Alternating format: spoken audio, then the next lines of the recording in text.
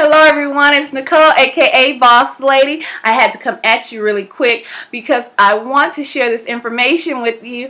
We have a new outlet to spread the word about events and what's going down. So you can catch me on your favorite radio station. Whoa, boop.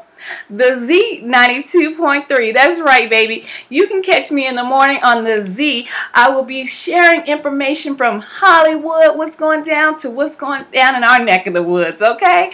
And that's going to be on the Z Entertainment Report every morning. But this is what's blowing my mind. If you have any information or anything you want to share and get out there, hit me up at the Z Entertainment Report at gmail.com. Let me check it out so I can spread the word. Let people know what's going on. You know what I'm saying?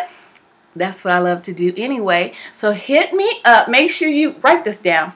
Write this down. The Z Entertainment Report at gmail.com. Hit me up. Let me know what's going on. And then, you know what? I think I'll share what we did this morning. Hello, everyone. I'm Nicole, and this is your Z Entertainment Report.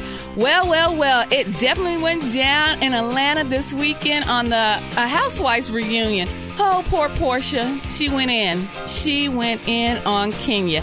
Now, Kenya, you can't be prodding people with your little megaphone and your little scepter and think that somebody is not going to lose it. Portia absolutely snapped.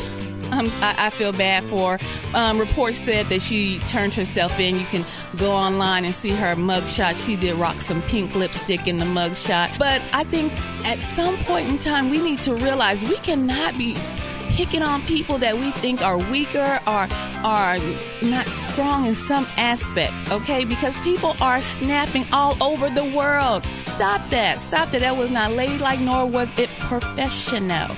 All right, and that's what's up.